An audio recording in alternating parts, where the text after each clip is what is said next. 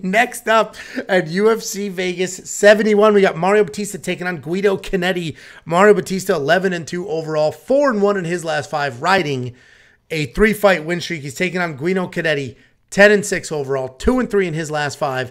He is coming off that submission win over Randy Costa. People got mad at me in my quick picks when I said Guido sort of like literally fell into that Randy Costa submission. Like he lucked out with that submission. People got like pissed at me.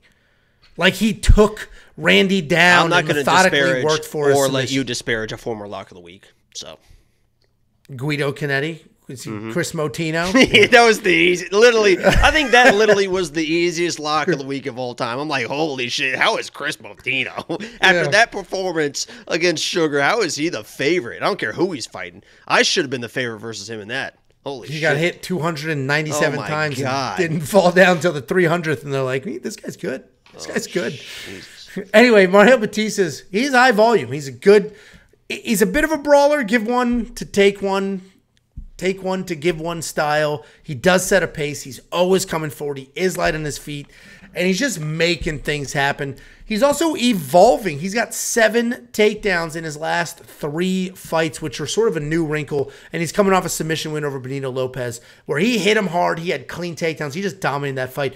Guido Cannetti, we just mentioned, has some life blasted into. He's 43. Dude, 43 years old at this weight class as a striker. That is shocking. And he doesn't really look worn. I mean, he doesn't look worn down. I mean, when he gets there, and he gets there. Not only that, he's been competing in combat sports literally his entire life. Since he was a child, he's been competing in combat sports. So you'd think he was more used up than he is. But he him and me both. I heard it the first time, and I just kept moving because I'm like, okay. No, but then you said he's more used up. Him and me both. That's why I said it again. Oh, see how it just goes over your head? See how the comedy level intelligence? You're definitely much smarter than I am. Huh? Clip it and ship it, guys. And I appreciate everything you do. Go ahead and someone clip that if you don't mind. And I appreciate everything Twitter, you do to make all of this work with that big old brain of yours. Like when you were negotiating for a raise like an idiot. Literally screwing yourself. I had to protect you from yourself in that. Okay, stop with the sex noises. Well, I like when you talk about me. Jesus Christ. This podcast does.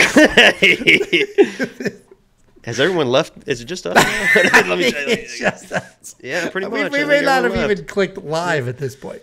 Anyway, Guido Cannetti, he found himself into a 2-fight win streak, but he beat Chris Motino. And Randy Costa. Randy Costa is actually solid, but that submission, he just sort of flopped himself into it. Mario Bautista is a -950 favorite. This should be a Bo Nickel line. Like, he should blow through Guido Cannetti. He can out-grapple him. He may not technical outstrike him because Guido Cannetti is actually a very technical striker, but he can certainly come in, hit hard, blast up his legs, take him down, do what he wants to do. Mario Bautista is absolutely the pick. You hate to see lines take off like this. Like it was just -600 the other day. Just a few days ago, it was -600 when I put together the. Well, I'm not going to say, but when I put some stuff together just a few days ago, he was still affordable, and now that's starting to move a little bit. What do you think, Jacob Boy? Obviously, you think Mario wins, but do you think there's any shot Guido wins? Spoilers, huh? Jesus, oh my God! You started it off that way. Yeah, I do think Mario wins. But here's my advice to Mario: is wrestle.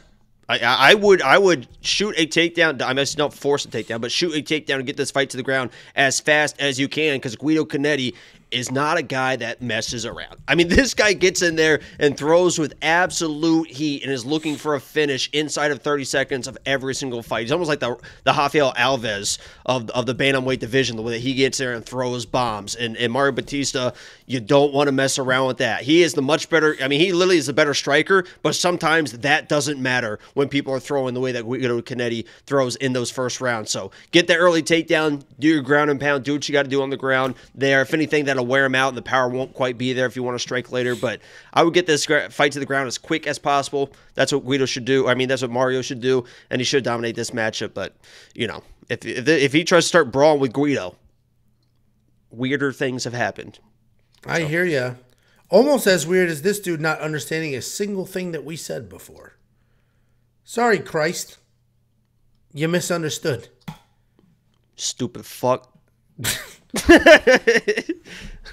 Is he talking about when I said he was my lock of the week previously? Yeah, listen, you can't. Sucks to suck, Jacob. Mario Bautista, $9,700, which is crazy. Bo Nickel was 96. Mario Bautista's Bo Nickel 97. only got that takedown because he kneed him in the nuts. You see that? Yeah, dude, the people. I saw the video today. I was like, oh shit. Because did you see the video? No. Jamie Pickett literally goes, oh, and then whoa, and then he gets tossed down to the ground. Literally, because he's like boom, like strong with the position. Gets kneed and just folds, and as he's folding, that's when Bo flips around and takes him down. It was actually like, even because because then he got back to his feet and he was like like trying to grab his nuts. It was not good. It was not a good look. It was inevitable. Yeah, it probably was, but Jamie was defending pretty well. Well, anyway, $9,700 for Mario Bautista.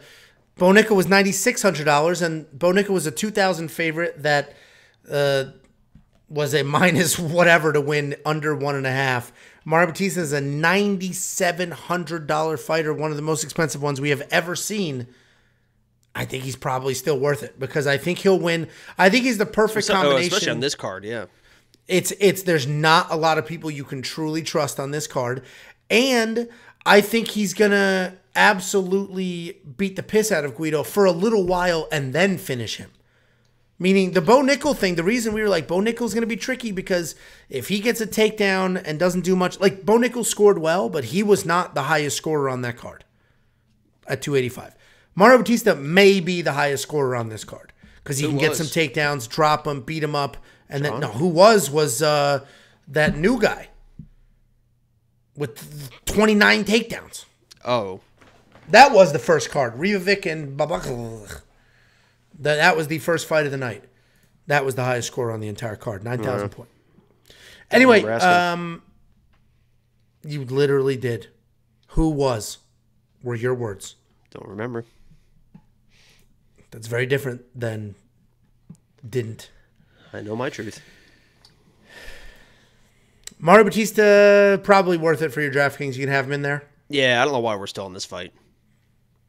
Probably because we got sidetracked 11 times with all the random crap that you do. Not me.